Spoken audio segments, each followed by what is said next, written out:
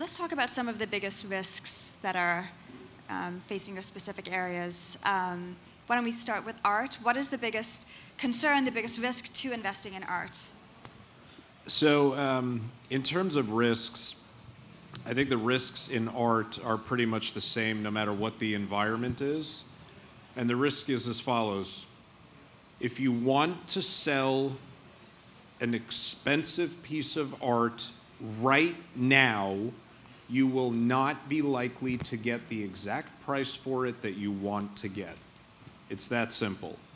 At the same time, so the segment of the art market that we focus on, by the way, so it's what we call blue chip artists whose paintings sell for $1 to $30 million. They're artists with names like Warhol and Basquiat. I can name a whole bunch more.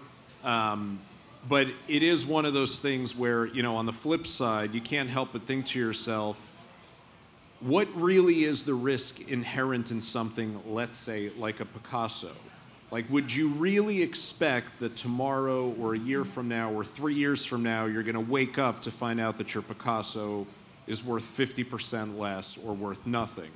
That is not very likely to be the case. Obviously, you can't guarantee anything, but it just seems very unlikely. So the biggest risk in art is if you want to sell it right now, you will probably have a bit of a hard time selling it. That's the biggest risk. And what about life settlements? Yeah, I mean, Alan's doing my job for me up here.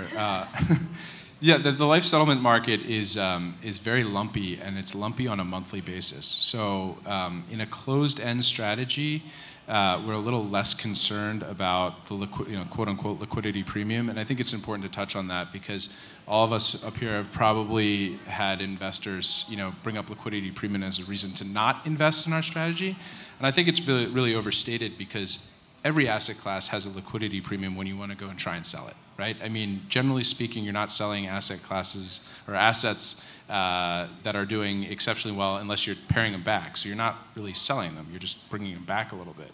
But so anyway, that is the issue that we run into, and that's why we run closed-end strategies so that our investors kind of don't trip over themselves because of the valuation being updated because the VBT tables got updated, or because of some existential shock that really doesn't have an impact on the portfolio. There are some players in the space that have run open-ended strategies and really run into some trouble doing this because the mismatch between duration and whatever your liquidity terms can really foul you up. But really the thing that keeps us up at night is our underwriting risk, right? We are always asking the question, how can we underwrite a life better? How can we become more accurate in predicting life expectancy? Because the more accurate we are there, the less we're going to pay for a policy up front, the less we're going to pay to finance that policy over the life of it, the hold period for us, and the better our returns are going to be for our investors. And in the credit universe? Well, what the founder of our firm likes to say, Clayton DiGiacinto, he likes to say that he doesn't really worry about our underwriting because we do it so well. Of course, that's what he's going to say, and we believe that it is what we do well. We analyze idiosyncratic risks well, especially in real estate and the other areas that we play. What keeps me up at night, being the guy who manages the risk mitigation strategies, is precisely what we are all reading about in the headlines, and it's something that actually took a little bit longer to occur than I thought it might. But the way I think about it is really we are witnessing a secular change rather than just a cyclical one. And what I mean by that is we've had, since Chairman Volcker hiked rates in the early 80s, subsequently to cut them for 40 plus years, we have the end of a secular bond bull market, said differently, the end of falling interest rates to the zero bound. So zero interest rate policy took us to the netherworld, so to speak, and the netherworld in Europe in particular. And I do worry about all of the negatively yielding debt that is sitting on bank balance sheets in Europe, quite frankly. And there's a reason why Madame Lagarde started talking about emergency policies. I'm certain you have a more well-informed view than I.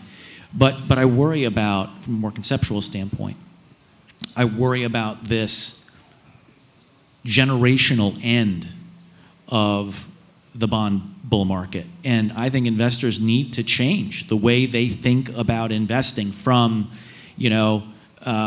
everybody's smart uncle who wasn't so smart, but just because he was a baby boomer and he got in the market in the 1970s, he made a lot of money. I think those days, frankly, are likely in the rearview mirror. And I think the answer for some might be to move to a Warren Mosler-like world of MMT. Stephanie Kelton is better known for MMT than Warren Mosler, but he's the father of MMT. And I don't think that's a very good answer either, because we can see to some extent, and supply chain, we could have a long conversations on why we have inflation. It's very unusual and usually only happens in times of war. But the point is that fiscal stimulus in the United States in particular did play a role. So we're in a little bit of a policy quandary at the moment. What happens when we go into the next recession? And frankly, I don't think the Fed is going to get to its terminal rate. I don't think it's going to be able to before the markets tighten financial conditions for it, not unlike what happened in 2018, if we remember what happened. Chairman Powell talked in a press conference in December and said, we're on autopilot relative to QT. The market said, no, you're not. Equities sold off 20% with a much different and more robust backdrop than we have today. The yield curve inverted, the Fed cut, and we found ourselves back at the zero bound. So even if we get to 3% on Fed funds from here, which again I don't think is likely, usually takes 5 to 7% worth of cuts to take us out of a recession. So that's what worries me most, is that we had a valuation bubble coming into this, and there's not a ton that policymakers can do relative to history that can pull us out. So when it comes to asset allocation, what weighs on you the most? What is the biggest worry and risk that you see when it comes to, allocating the billions and billions of dollars that you're doing? Two things. The first one will be the recession risk, which has increased markedly over the last few weeks. And here there is the risk that the action of the central banks will be leading to a vast overshoot, and that therefore it's going to accelerate the path to recession. A few weeks ago we were talking about soft landing. I think that this risk has receded and we're going towards something which may be a bit more brutal than that. I'm not dealing with macroeconomics directly because I'm in quant equities, so I'm worried about the repercussions of this protracted scenario. What we do see in times of uncertainty as opposed to times of risk is typically factor reversal. In other words, things which we had seen work for 20 years or 15 years no longer work, and we don't really have an historical perspective actually to test it. Or we think, oh, that's okay, in backtests we can live through that. We've seen this already since the beginning of the year with value vastly outperforming growth, for instance. We've seen in certain factors with the intuition no longer working, i.e. profitable, growish company getting pummeled.